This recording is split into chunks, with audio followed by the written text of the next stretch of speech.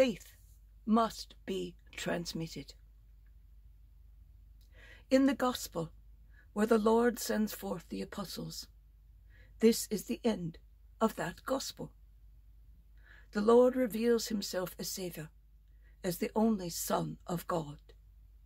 He reveals himself to all Israel, all people, especially and with more details to the apostles and to the disciples. Jesus left, and he was taken up into heaven. There at the right hand of God, he took his place.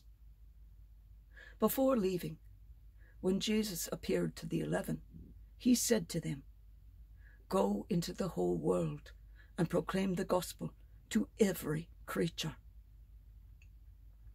This is the missionary dimension of faith. Faith is either missionary or it has no faith at all. It is not something only for myself, so that I may grow with faith. This is just so much Gnostic heresy. Faith always leads you to come out of yourself, to go out. The transmission of faith. Faith must be transmitted. It must be offered, above all, by witness. Go, so that the people see how we live. Someone once told me how a minister working in an EU city, there's a lot of unbelief here, a lot of Gnosticism in the city, because the Christians don't have faith. If they did, they would certainly give it, share it, with the people. They lack the missionary dimension of faith, because conviction is lacking at its root. Yes, I am a Christian. I belong to this church and attend this church. Come with me, as if it were a mere social invitation, a social habit. On your identity card or driver's license, passport, etc., your name is printed, your address, and some miscellaneous other personal data the government may require. Blood donor, wears glasses, organ donor, etc. But in many places, it will also denote religious affiliation, so that appropriate actions are taken in the event of death. It is a piece of information on the card. It is not faith. This is a cultural thing. Faith necessarily takes you out. It leads you to share that faith with others, because essentially faith must be transmitted. It is not something small, something quiet. Oh, so you mean we must all be missionaries and go to far-off countries? Or stand on street corners proselytizing to anyone who walks past, trying to convince them of the greatness of Jesus and Christianity? No, neither.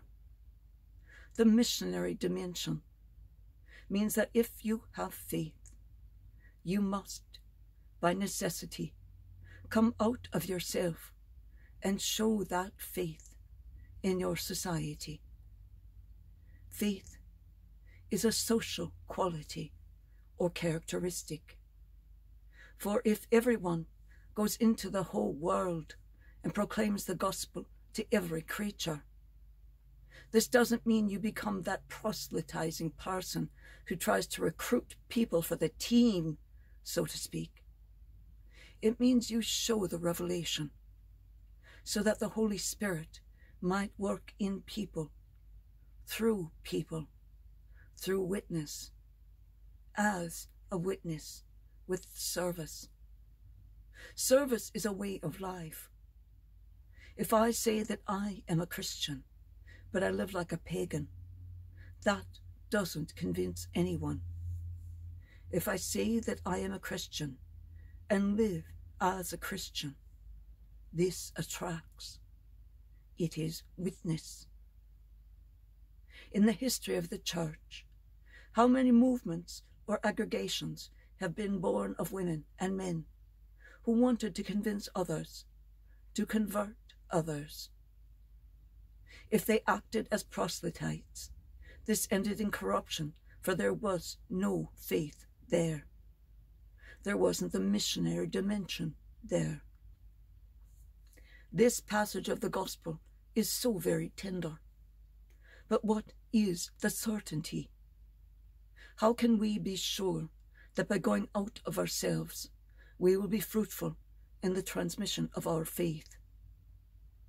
Proclaim the good news to every creature, and you will see wonders. And the Lord will be with us until the end of the world.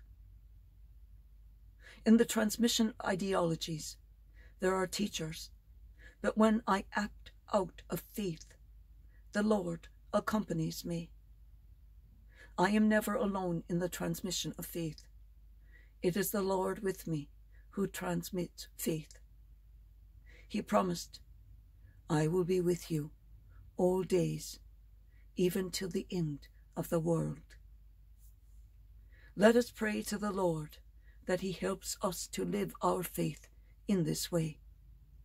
A faith with open doors, a faith with open hearts, a faith with open minds, a transparent faith, not with proselytism, but which shows itself through honesty and that missionary dimension.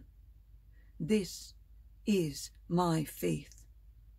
This is how I live.